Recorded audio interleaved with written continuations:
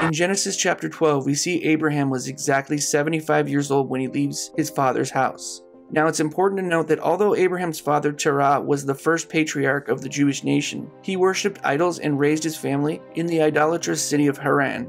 So God called Abraham out of his father's wicked house to do three things: reject his natural inheritance, enter a land that was prepared for him, and go by faith. That sounds a lot like the promise for Christians. In fact, Jesus says, if anyone comes to me and does not hate his own father and mother and wife and children and brothers and sisters, yes, and even his own life, he cannot be my disciple. You see, Jesus wasn't saying we should hate our family. Rather, he was being hyperbolic to prove a point, that we must reject our natural inheritance in order to enter the land that he has prepared for us, a heavenly land.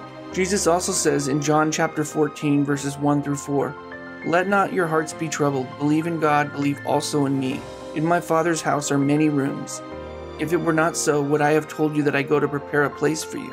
And if I go and prepare a place for you, I will come again and will take you to myself, that where I am, you may be also, and you know the way to where I'm going."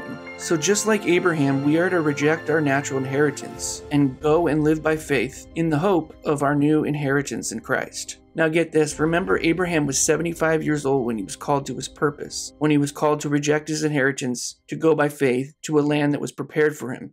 This purpose that points to ours today. Okay, so since he was born in 1948 AM, that means at 75 years old, it was the year 2023 AM, or 2023 years since the beginning of the biblical timeline. That is interesting. If the birth of the nation of Israel mirrored Abraham's birth, could it be that the spiritual nation of Israel, the church, which Paul stated in Romans that we Gentiles who follow Christ are grafted into the nation of Israel, could also be called away to a place prepared for us, and we leave our natural world behind, only this time to be caught up together to be with Jesus in the air in the year 2023? The same year that Abraham leaves his natural father's house to go to a place God has prepared for him? Could it be? According to this timeline, the rapture of the church could take place in 2023. Of course, no one knows the day or hour, but Scripture does tell us it is the glory of God to conceal things, but the glory of kings is to search things out.